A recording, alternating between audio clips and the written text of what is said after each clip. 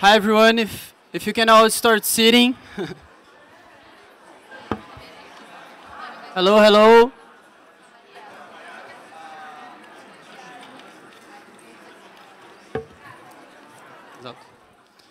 Okay, hello everyone. Can you guys hear us? Perfect. So unfortunately, we don't have a lot of time today. We can blame the logistics president for that. But the intention here today is to talk about impact through investing. We have these two amazing people next to me. I'm not going to lie, I'm nervous, but I'm excited. It's going to be a great talk. And we decided, because of the short time, to not give those long introductions. I'm just going to mention some interesting facts that I think you guys are going to like about these amazing people. So Marcelo, to start with you. You have a career, amazing career throughout many companies, vice chairman of Chain Group right now, EB Capital, your recent fund in Brazil, Bicycle.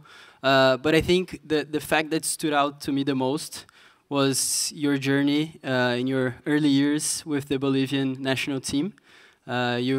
Marcelo was the head of operations, correct, of the team, and it was the first time that the Bolivian national team went to the World Cup. He's a big fan of football. We are all. No, but it was the first time that Brazil ever lost the qualifying round. I was going to keep that hidden. Thanks to Tafarel, if you remember him. Yeah. So my goal was not to let that slip through, but he made it. And Linda here, who has done amazing work with Endeavor, CEO and founder of Endeavor. I think Endeavor has now more than 27 years old, correct? And the impact is huge, incredible, mostly in Brazil. And the fact that I wanted to bring is that we all know, or at least for the Brazilians here, you all know Aurélio, our dictionary. And there's an interesting story, which I'm going to let Linda talk a little bit more about, but that the definition of entrepreneurship and entrepreneur it happened because of Endeavor's impact in Brazil. And it was only possible because of Endeavor Impact. So Linda, if you want to talk, just share a little bit more about that story. I think it would be amazing. Sure. It's so great to be here. I remember many classes, including one called Thinking About Thinking that I took in this room way back when. I co-founded Endeavor in part because of a taxi ride I had in Argentina where my taxi driver had an engineering degree, and I asked him why he wasn't starting a business, and he kept using the word empresario. And I kept saying, no, es otra palabra. And we couldn't think of a word for someone who wasn't part of one of the top 10 families who had all the money and the resources. And I said, wow, no wonder no one's starting businesses in 1997. There's not even a word, there's no role models. So anyway, Endeavor starts. We're in Brazil in 2000, and my team every week was writing this Aurelio editor saying, emprendedor, emprendedorismo, this is what we want, and using examples. And one day, I think he finally gave up and called up and said, okay, partly because Endeavor's work, we're adding emprendedor and emprendedorismo into the lexicon. Two follow-up stories to this. One is, 2 months ago, I'm in Santiago with one of my Brazilian team members, Igor Piquet, and he says, you're not going to believe this. We were having an Endeavor Catalyst Fund meeting, and he said, I was just in a taxi, and the guy asked me where I was going. I said, I'm going to Endeavor Catalyst, and he said, oh, that's this organization that invests in entrepreneurs. We need more venture capital and innovation. So number one lesson, always talk to your taxi drivers. Very important. Number two is the person on Endeavor's team who received this call, a managing director of Endeavor Brazil at the time was Paulo Veras. And 2 years later, he ended up co-founding 99, which sold to Didi and became Brazil's first unicorn. So it's amazing. That's the story. And just to that, so that I have the definition here for the entrepreneur, which would be one who organizes, manages, and assumes the risks of a business or enterprise. I want you guys just to comment on that, if you think there's anything missing from that definition. Marcelo, we can start with you. So, being an entrepreneur today, I say, is probably one of the hardest things ever, right? It is, my first business was building Brightstar to be the world's largest distribution company in my industry. And I would say the three things that are important as an entrepreneur is, one, the ability, and Jorge Paulo touched today, the ability to dream big, right? And most entrepreneurs today, they claim they dream big, and I always tell people, you got to even dream bigger, because you got to figure out that doesn't matter how big you dream, the closest you get, is you're going to have a bigger chance. Secondly, is resilience. I mean, the life of an entrepreneur is the toughest life that any human being can have because it's a constant life of up and downs. And when we've all done well, we always talk about the good, and hardly ever do we talk about the bad. And I always say that the person who suffers the most is the person who marries an entrepreneur, because you take them through the highs that are great, but the lows are pretty low, right? So resilience is definitely an important piece of this whole thing. And third is execution, right? We always forget that, the best entrepreneurs are those that have the ability to dream big, but also have the ability to execute. Amazing. Do you want maybe to comment on that? No. I concur with everything. The only thing I'll add is that, I was known as Chica Loca for about a decade for even suggesting there were entrepreneurs in Latin America. And then when Endeavor went to the Middle East, I still was Chica Loca. And I developed this phrase that, crazy is a compliment. I took it as a badge of honor. And I tell entrepreneurs, if people are not calling you crazy when you're starting something new, then to Marcelo's point, you're probably not thinking big enough. Oh, that's amazing. And just because we are in the topic of entrepreneurships and when you meet entrepreneurs, what's the first thing that you look for? And what makes you guys look for the decision to continue on further investing or just investigating if that is a person that you want to spend your time with and actually make an investment? So I've learned a lot of lessons, right? And I guess we get stronger by the mistakes that we made. And I've learned that an entrepreneur is just one little piece of the equation, right? This is a complete equation. And now when we're investing into companies, we look, there needs to be an exceptional entrepreneur, but there needs to be a team. And the team needs to be as good as the entrepreneur. That's number one. Good entrepreneurs alone won't do it. You need to build a company that has, we like to call it a mode and a model, right? You got to have a company that has a competitive advantage or a differentiation. At the same time, there needs to be a model that will make money. And we learned that in, investing in great entrepreneurs who had a model, but the business never made money. That won't work. Thirdly, as important is wherever this entrepreneur is going to play, the TAM or the total available market needs to be big. Because again, it's not good enough to have a great entrepreneur with a good business model in a small market. And fourth is there needs to be a way to exit the business. Because if not, you have so many, again, you can have great entrepreneurs with a great business model, with a big TAM, but without an exit. So those are the four things that we look. And it all starts with a great entrepreneur, but again, great entrepreneur with great business. Because I've seen great entrepreneurs who failed in bad businesses. That's amazing. And Linda, just before you answer that, I think you mentioned a little bit about crazy and craziness in entrepreneurs, and you have written a book called Crazy is a Compliment. So if you can just talk specifically about that within what you look for in an entrepreneur, I think it would be nice.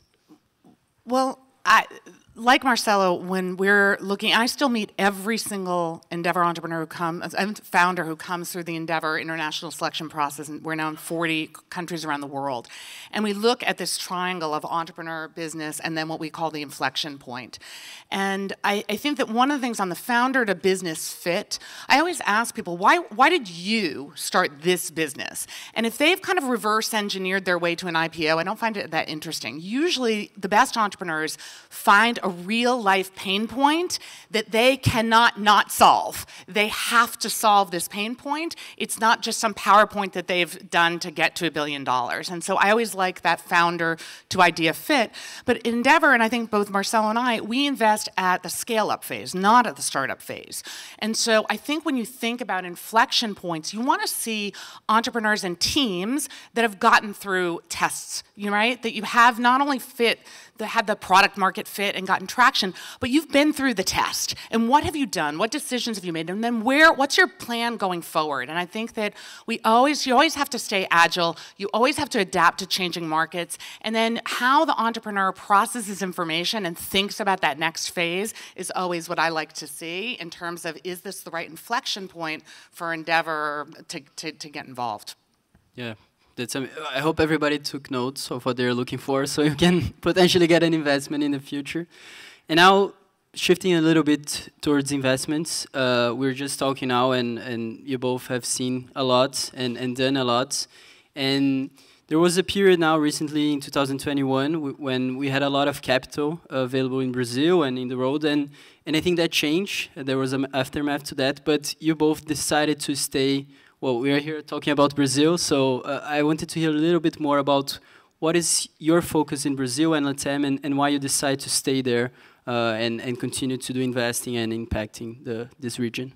Well, the one thing all of you know that's consistent about Brazil is there are going to be ups and downs. And so I think those of us who've been, and we've been there since 2000, and watching, this is the most exciting time I've seen, and here's why, and we'll get to the capital in a minute.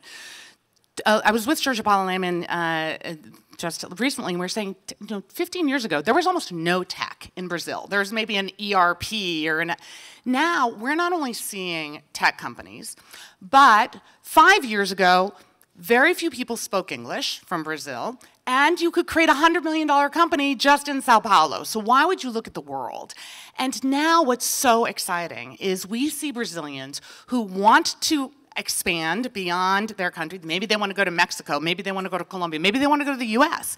They know what's happening in China, in India, in Saudi Arabia. So the globalization, the global mindset of Brazilian founders is better than ever. And now I'm very excited in particular with there's a number of exits happening and happened, which is exciting.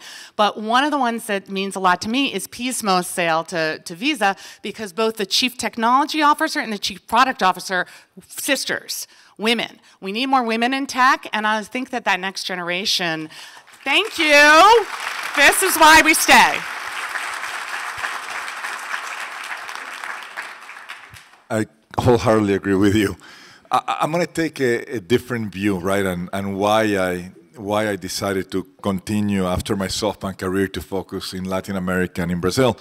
One of the things that I love about Latin America and Brazil is the fact that opportunities are greater than capital. I mean, everywhere you go, there's potential to invest. And let's forget tech for a second and take a broader view, and that's an important piece. Everywhere else we go, it is a lot more competitive, because what I like about Latin America, a lot of the tourism capital has left. People who came in, who follow what we're doing, and they realize that they go somewhere else. So that allows us to do our job better.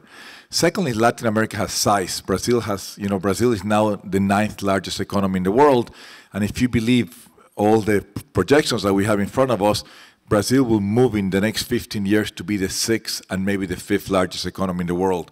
That's quite important. Thirdly, Brazilians do make money, right? The average income per capita in Brazil is the same as China. It's about 3 to 4 times what India is. So when you look at, you do want to build products and services when consumers are going to be able to buy it. That's very important. And I think, honestly, it's up this time for Brazilians to screw it up. We have never had more tailwinds coming our way, right? I mean, if we believe, and I'm a huge believer in energy transition and what's going to happen, Brazil has the cleanest grid in the world. 92% of Brazil is green in the energy sector, which means one of the main trends is going to be how can you decarbonize industry? Well, if you have the cleanest grid in the world, you're going to be able to make green steel and a bunch of other green products that are going to have a beneficial treatment all over the world. So that to me is an important piece. Brazil is a key leader in critical minerals, which means you're going to be able to export a tremendous amount of minerals to all over the world that are necessary to power the energy transition. Brazil is going to feed the world. The world is going to grow from 7 to 9 billion, and there's going to be food scarcity. Well, guess what? Brazil plays a key role. And what I love the most about Brazil is that finally we have studies or cases that we can follow. And there's no better way to create new entrepreneurs when you've seen exits like Pismo, or when you see Nubank today be the world's best digital run bank and probably the world's most valuable digital bank. So as entrepreneurs, when you see, because before it was so far away, right? We saw Alibaba, we saw all those, and now in Latin America, we have Globant, we have Mercado Libre, we have Nubank, soon we're going to have a whole bunch of others in an economy that's already digital. And I will finish that, what I'm passionate about Brazil, as you know, I'm the vice chairman of Shein, right? Brazil is an incredible digital adopter economy. There's not a single digital product that gets launched in the world that make the lives of people better that Brazil doesn't adopt faster than any other country in the world. I remember when we were the largest investor in Uber, you know, the best kept secret was that Sao Paulo, Mexico City, and Rio de Janeiro were city 2, 3, and 4 in Uber. And I can go on Shein, and we can go through most of the apps. So I'm incredibly bullish on Brazil, and I would say this time is for Brazilians to screw it up themselves, because we have so many tailwinds that should help Brazil in the future. And we also have 5 World Cups, which is good. Just kidding, but going a little bit into Shein, because I think the case is very interesting, and learning a little bit more about what you did there. Right now is a top of mind brand for consumers. So if you could just talk a little bit about how was that turnaround and your role in it. So Shein, to me, is one of the world's most fascinating companies. And there's always those companies that change industry forever, right? I like to say Uber changed transportation forever, Airbnb changed hospitality. We can go on and find those companies, and that's what Shein did and is doing today to the fashion industry. I mean, we are, the way I like to explain Shein to people, in the old world, you used to have somebody who had such a tough job to try to think what consumers would want, and they used to buy thousands of pieces of inventory and hold it in stock. And suddenly you have a disruptive company who comes into play, who's a platform, because we don't own any factories. In many cases, we have thousands of designers designing the product from us, and in the future, there'll be hundreds of thousands of designers. And what we do is we make thousands of new products every day based on what consumers want, not based on what we think consumers want. And that allows us today to be in 170 countries, to be the leading on-demand fashion company in the world. And specifically in Brazil, the numbers are pretty amazing. There's close to 45 million Brazilians who get their fashion from Shein. And mainly what I'm most proud of is they're mainly CD and E customers who we made fashion available to the masses at a price that is significantly lower, that allows everybody to be part of. So it's a fascinating brand that continues to grow. And as we expand our product, that started as women's fashion, now there's men's fashion, now there's health, there's beauty, there's home. And I'm amazed at the reception that we've had in Brazil and how connected we are with Brazilians in terms of the brand. Amazing. And yeah, it's a crazy impact and a crazy presence there. We were just talking back there, and we were discussing about AI, and I think you mentioned a little bit now about how you personalize the items that you have in store and everything. How do you see the impact of AI specific for Shein, but also for other companies? I know you are in the board at Harvard, correct, and looking at AI. If you could just talk a little bit about that. And then I'll let Linda. To me, the artificial intelligence revolution that we're going to live will be by far the biggest value creation opportunity in the history of mankind. There's nothing, I don't think there's any revolution that is in the hands today of 6-7 billion people who are going to make our lives and enterprise more efficient.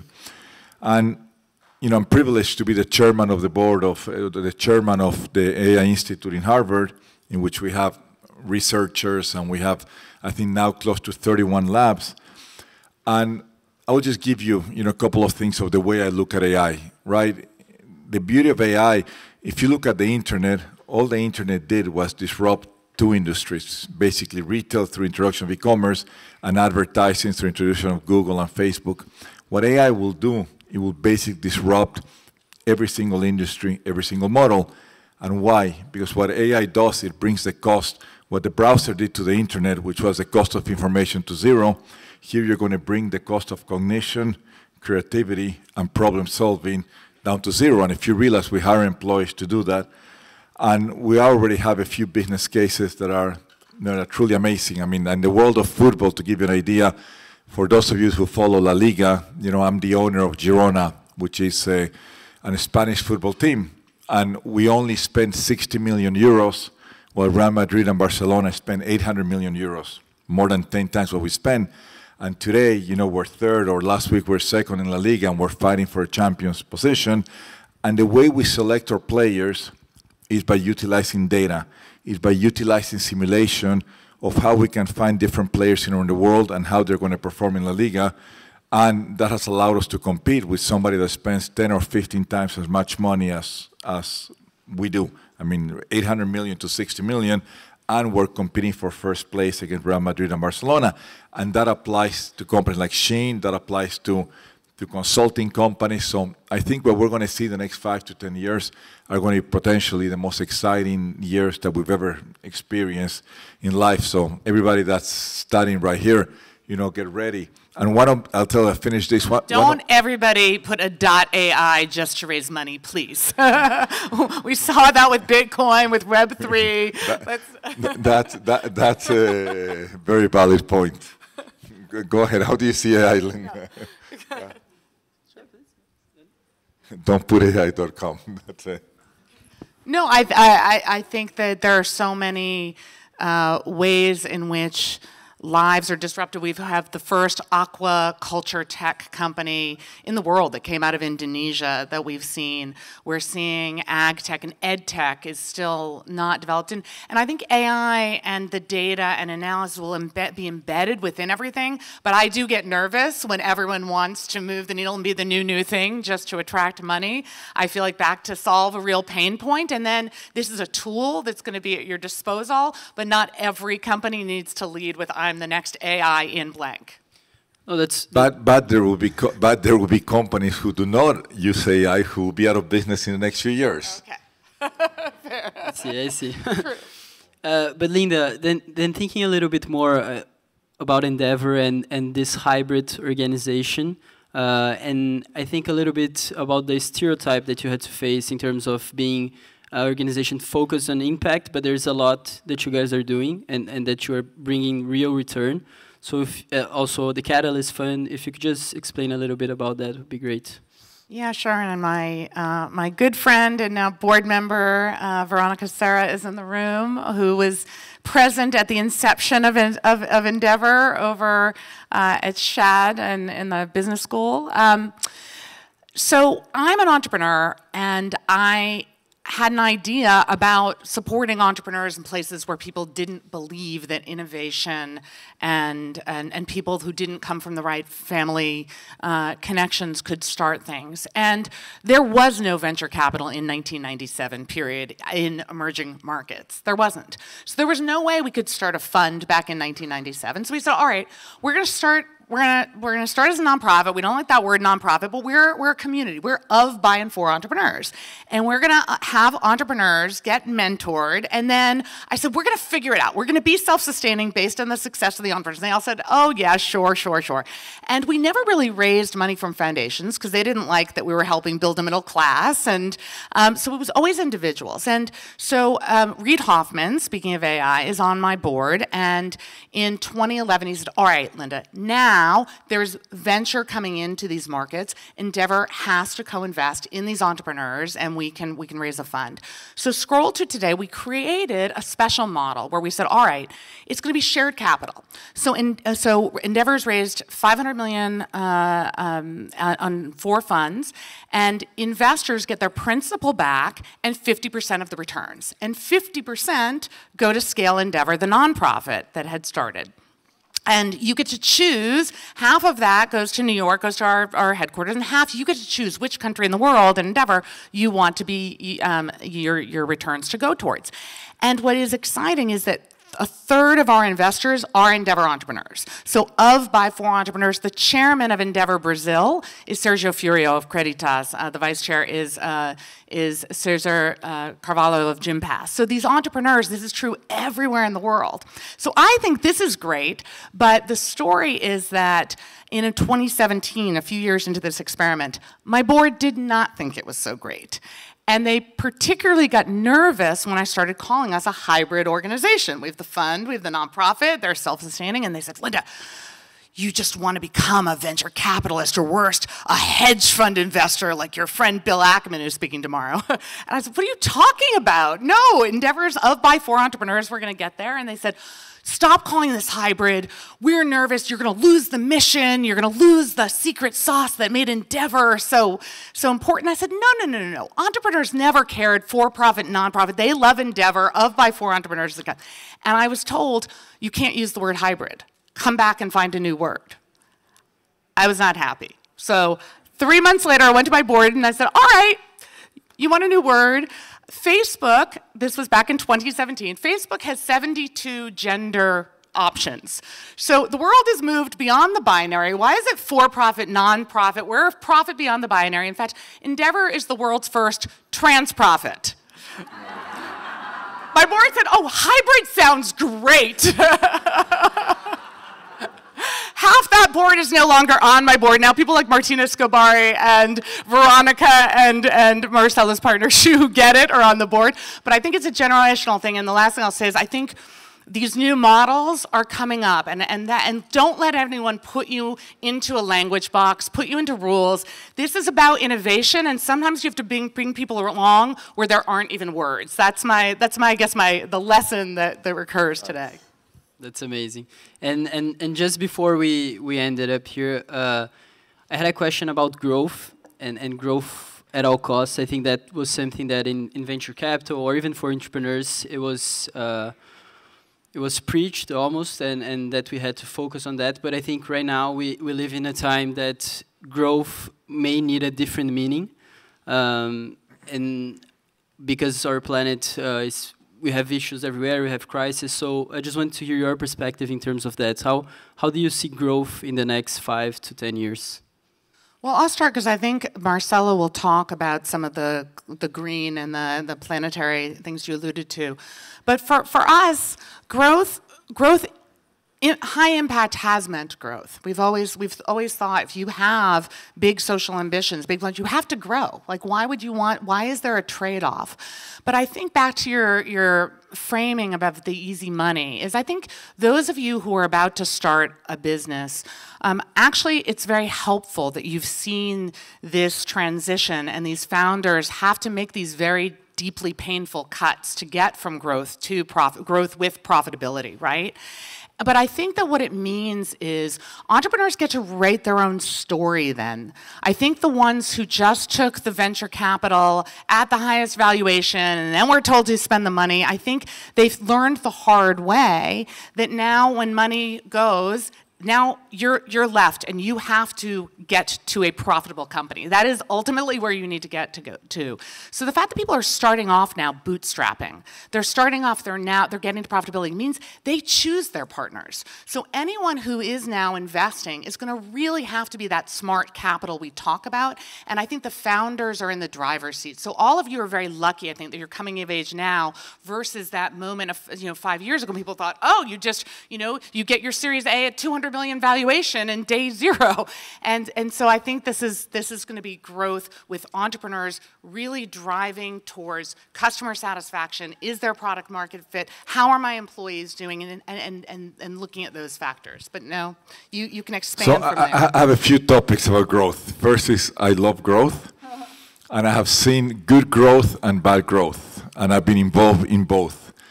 So in a good growth, I've seen how you can push an entrepreneur like Jack Ma. When I was at SoftBank, I was lucky to share the board with Jack.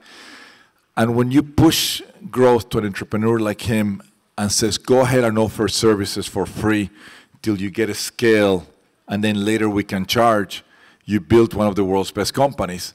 Or when you can sit with Yiming, who was the founder of ByteDance, who's all of you guys know TikTok, and you're pushing him to grow, and he understands the power of growth and built what I think is one of the world's most innovative companies, that's great. When you push growth to Adam Neumann at WeWork, and so I always tell the Adam Neumann story that was half our fault and half Adam's fault. Half because we gave him an assignment that says go open 1,000 WeWorks in 1 year, and that was our fault, because in the real estate business, it's very hard to scale. To put things in perspective, it took Marriott 125 years to open 824 buildings, and Adam opened 1,000 WeWorks in less than a year. So it was our fault for pushing him, but it was his fault for allowing to be pushed. So entrepreneurs are going to know where to balance aggressive private equity or venture investors who had a lot of capital to deploy because the cost of capital was different. So growth can go, on both ways. And I do believe that great businesses grow very fast and that great entrepreneurs once they find their product market fit, once they find that they have a profitable business, you know, you need to push hard and grow, and you will find great venture investors or private equity investors who, once they see a great business, they will continually fund you all the way. I'm excited what you talk about growth, you know, what's going to happen later. And I think that even though AI is incredibly exciting, you know, the amount of capital that will be needed for us to reach the objectives that we've put together towards a greener world, the net zero emission by 2050, we're talking about $150 trillion, which equates to about $6 trillion a year, which is about 30 to 40 times bigger than all the tech investing that's ever been happened. And I think we're going to finally be able to find a balance to deploy a lot of capital, invest, generate money, while at the same time doing good for the environment. And this is one of those rare opportunities where there's going to be a lot of goodness, a lot of profit will be created, and we're going to do something that's going to be good for the world in the future. That's amazing. Thank you. Let's hope so. Guys, so I'm also the president of logistics, so I have to end on time. Thank you all for coming. It was great. Thank you, Marcelo. Thank you, Linda.